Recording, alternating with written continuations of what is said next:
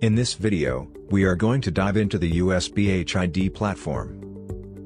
Once you've enrolled for the 12 months membership, you'll have access to the lectures directly in your profile.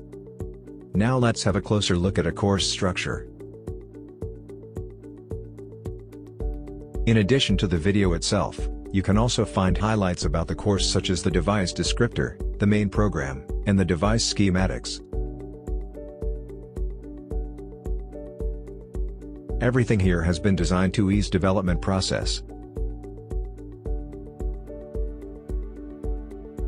You can also download the entire course firmware at the end of the section.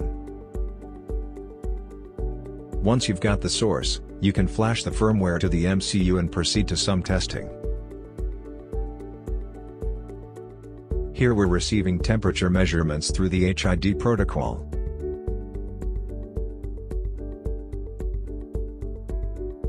Once you've completed the course, you can either go back to the previous one or move to the next course.